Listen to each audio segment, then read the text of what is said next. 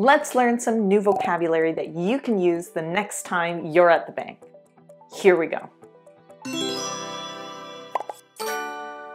Ellii. It's time to learn some common words related to banking and finance.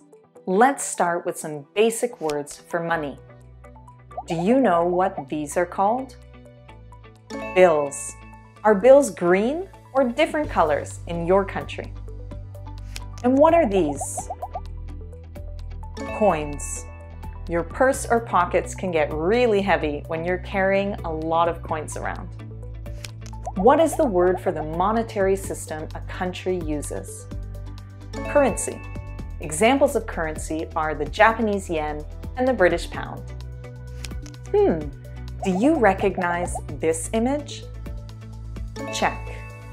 Note that the ending is spelled with CK in the United States, but many other countries use QUE at the end.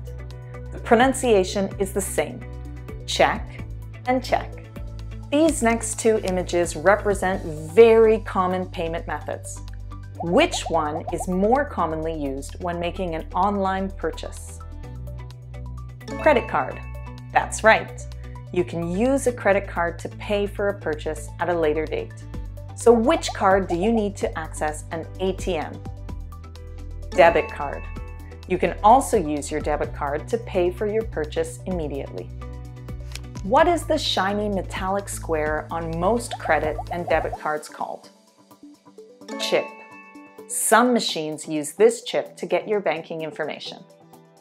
What's this machine called? It was mentioned in the 6th flashcard. Did you catch it? ATM. ATM stands for Automated Teller Machine, and it's able to do many banking functions for you. What is the name of this bank worker? Teller. If you want to interact with a person instead of using an ATM, you should talk to a teller. There are two really common actions you can do at a bank with an ATM or a teller. When you want to take money out of your account, what is this action called? Withdraw. Add AL to the end of the verb to make the noun withdrawal. And when you want to put money into your account, what's the name of this action? Deposit. The word deposit can be both a verb and a noun. Last one. What's this called? Signature.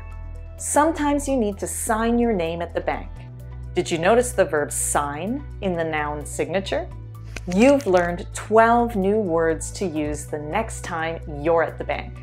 Now it's time to practice and see how many words you can remember. Let's try a spelling activity first. Do you remember how to spell this word? Write it down on a piece of paper or say the letters out loud. Currency. Did you remember to use 2 R's? Moving on. Who's this person? Teller. Notice that there are 2 L's in this word. Try this last one. Do you remember what this is?